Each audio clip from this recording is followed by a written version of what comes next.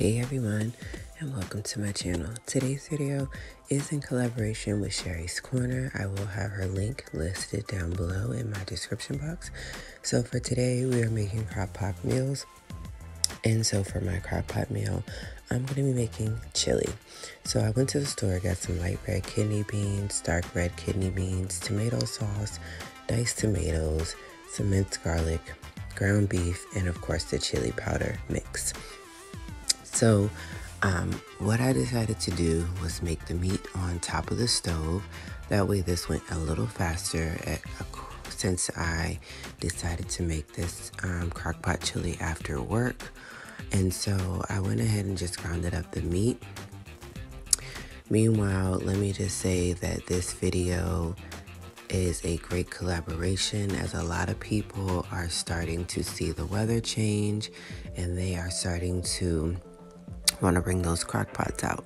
So definitely be sure to check out Sherry's link in my description box down below, as she definitely has a lot of great what's for dinner videos, especially because she's always sharing what she's cooking.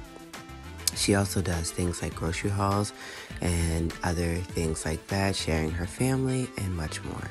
So I decided to go ahead and put the tomato sauce into my crock pot and the chili powder seasoning. I also drained the light red and the dark red kidney beans into a strainer. I then kind of like shook them up and added in mostly like half of both. That way, once they were mixed together, I was able to add in both. So I did mix in my chili powder seasoning, and I also added in some minced garlic. And so what I did was just kept scooping to add half of the red light kidney beans and half of the red dark kidney beans. And I just mixed it up and went ahead and strained my meat. So this way, it would only take about 2 to 3 hours to heat up, especially when you're not ready to eat right away and you want to eat kind of like later. This is really great. So I had got off this day around 3:30 and came straight home, started immediately making the meat for this chili. And so I'm just adding in some crushed tomatoes, and I went ahead and mixed everything up all together. Next, I am going to just kind of like mix it up the best way I can, turn it on high for about 2 to 3 hours, and just let it bake. Meanwhile, I did pick up this family size pull apart kit. I have made this before. This is garlic bread, and it makes about 8 servings. It includes the pre-cut dough and the sauce pouch that you need. All you'll need to add in is shredded cheese and butter. So of course, you're going to preheat your oven to 375. You'll grease your pan using the melted butter and the greased pouch that they have. The melted butter and the sauce pouch that they had. This was on sale for $3.29 due to the fact that the expiration date was coming up soon. So I am going to go ahead and get those 2 tablespoons put into this pan. I am going to put it in the oven so that it can melt faster than me putting it in a regular bowl and dirtying up a pan. And so it just requires for you to take out the dough, and then from there, go ahead and just start pulling it apart after you have unraveled it. And the butter looks definitely melted enough for me to add in the garlic sauce pouch.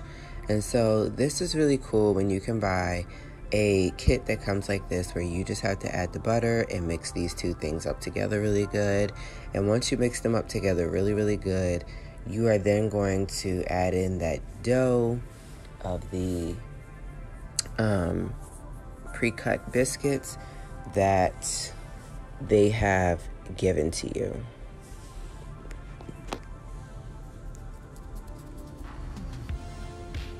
So once you roll it out, you'll see all of these different cuts, and just go ahead and peel them apart at every crease you see, toss them in, and you're just gonna go with the flow and mix it up until every piece at least has some type of the butter and garlic sauce on it. And then from there, you will then add in the shredded cheese, which is just roughly about 3/4 cup. So I just went ahead and pre-measured it myself without even measuring it. And you just mix it all up, and what you're going to end up doing is putting it into the oven, and it goes into the oven for about 18 minutes.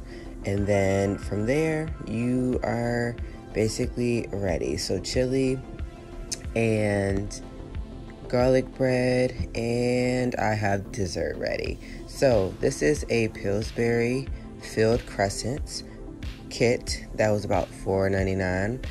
So what you're going to do is heat the oven to 375 or 350 if you have a non-stick pan. And it comes with everything that you need in here. So there's nothing that you will need outside of this kit. It comes with the icing, the dough, and the pre-filled apple filling. So one thing is, go ahead and like open up your crescents and roll it out. At the slits, go ahead and just break it apart. And of course that's hard to do when you're trying to vlog, but just break them apart. Cut a little corner of this pouch, and then you're going to simply just start like about just a little bit away from the edge. Start pushing the filling mix onto these crescent rolls and just fill each one. You definitely can use as much as you would like to. I definitely did. I used the whole pouch, and I wanted to make sure that each one had the correct same amount. So I just kept going over each one to add more. Meanwhile, check out our garlic bread. So when I filled the rest of them up, I went ahead and rolled them up, and then you're gonna eventually make them into crescents. So this is what you can see here. I'm just making them into crescents if I can, just like kind of shaping them and getting that into the oven. These go into the oven for about 8 to 9 minutes.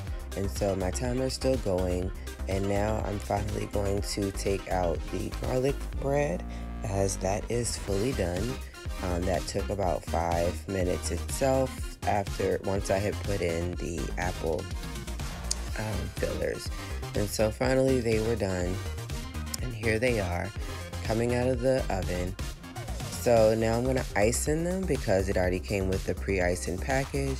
I hope that you guys enjoyed this What's for Dinner video, as I really enjoyed creating a crock-pot meal, but at the same time I created the whole meal.